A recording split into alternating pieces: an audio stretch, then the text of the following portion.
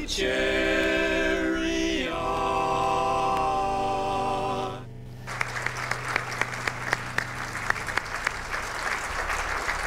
Whether Americans know it or not, the Reverend Sun Myung Moon is a force in their political lives.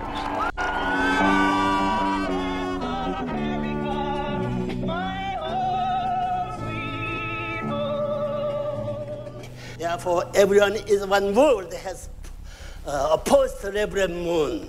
Therefore, now nobody can oppose me. Talking Reverend, talking candidate, that bad, vowed, worst guy. I also want to thank her late husband, Reverend Moon, for founding the Washington Times, an organization for which I have tremendous respect and admiration.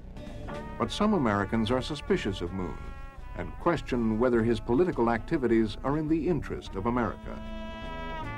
He was incredibly narcissistic and arrogant. It was all about him and what he wanted. It was very judgmental. He was very hypocritical. He was a racist. He thought the Koreans were the master race. Reverend Moon also built up a substantial business empire for his church. Its portfolio includes the Washington Times, a hotel in New York, and businesses in both North and South Korea. Moon has that drilled into his converts, and it serves to control them. If they disobey Moon, if they leave the Unification Church, they will be possessed. Moon calls himself Reverend. His followers call him Master, work for him without question, and do whatever he says. Moon and his money have become a force to be reckoned with. All we know is they are spending a great deal in this country. James Whalen was the editor and publisher of a Moon-financed newspaper, the Washington Times. Probably more on influence and the obtaining of influence, of power, than of any organization I know of in this country. And that includes the AFL-CIO, that includes the U.S. Chamber of Commerce, that includes General Motors, that includes anybody. Where did all this cash come from? I believe mainly it's coming from Japan. When Japanese leaders come in, they bring cash in, and basically they give to Reverend and Mrs. Moon. Some of Moon's contacts were far to the right of the Washington Times. In Japan, after the war, he'd met Ryoichi Sasakawa, a rich and powerful fascist. Another of Moon's Japanese contacts was Yoshio Kadama, an extreme right-winger with ties to the Japanese underworld. Kodama is reported as saying that the people say Mr. Moon is the Messiah. Well, that's fine, but Mr. Moon can't be the Messiah without me because I'm the man who supplies him with money. As political activities on behalf of conservative business interests became central to the unification movement. Kodama went on to become a leader of the Yakuza, or Organized Crime Syndicate of Japan. Kishi went on to become Japan's prime minister. All three men reportedly played key roles in the early days of the Moon organization. He spent time in a US federal prison in the mid-80s for tax evasion. The church claims the prosecution was politically motivated. He's quoted as saying this is that we want absolute control of the mind. And to me, that means brainwashing. His key strategy was, we will find some powerful man or some powerful organization, and we will find out what their agenda is, and then we will attend them and serve them, and eventually they'll come to recognize in us their greatest ally, and at that point, we then begin to be able to dictate to them. And the editors of the Washington Times have told me that never once has the man with the vision interfered in the editorial policies of the Washington Times. Reverend Moon never tried to tell him what to say, who to endorse.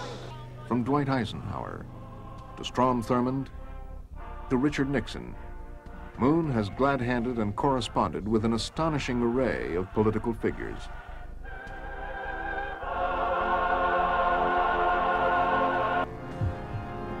Moon and the Japanese poured cash into the World Anti-Communist League, which included neo-Nazis, fascists, and even death squad members from South America. A federal investigation into Moon's finances led to a 1982 trial on charges of conspiracy and filing false tax returns. I must tell you that I am innocent. As a convicted felon, Moon was sent to the Federal Correctional Institution in Danbury, Connecticut. During his 13 months in prison, he faded from public consciousness. Moon's aide, Bo Hee Pak, led the charge. what if you are an agent of influence for Moscow here on Hill? If these things are true, then the government of the United States is itself in grave danger. America's very survival and the security of the free world are at stake. I cannot help but believe that you are being used as instrument of devil. You, yes, instrument of the devil. I said it. You else, who else would want to destroy a man of God but the devil? The committee uncovered evidence that the Moon Organization had systematically violated U.S. tax, immigration, banking, currency, and Foreign Agents Registration Act laws. It also detailed how the Korean CIA paid Moon to stage demonstrations at the United Nations and run a pro-South Korean propaganda effort.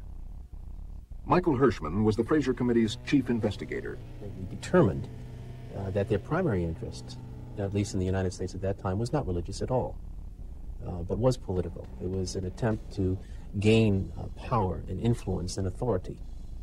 The Fraser Committee recommended that the White House form a task force to continue to investigate Moon. That never happened.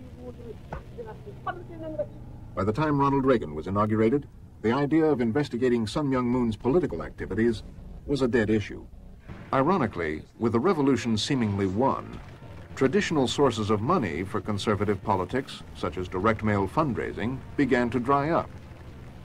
But Moon, a VIP guest at the inauguration, soon became a major funder of Washington's new conservative establishment. My father worked very hard to assist Ronald Reagan to be elected. And Ronald Reagan, under his presidency, led the largest military buildup in U.S. history in the modern age. And as a result of that strength of America and the power of America and the strength of American arms, the world saw peace, not war. And the Soviet Union collapsed. The Berlin Wall came down, and we had peace. People know the truth. You, my friends at the Washington Times, have told it to them. Respected guest from Washington, D.C. I established the Washington Times to fulfill God's dispersed desire to save this world. Absolute sex is centered on God, and free sex is centered on Satan. Historically, world literature and media have often stimulated free sex. But Whalen's wall of editorial independence was often breached. Moon himself gave direct instructions to the editors of who, in fact, calls the shots.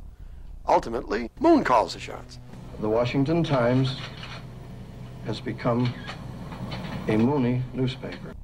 Moon wanted total control of the media, so there would be no independent media with journalistic integrity. It would be a media totally loyal to Moon.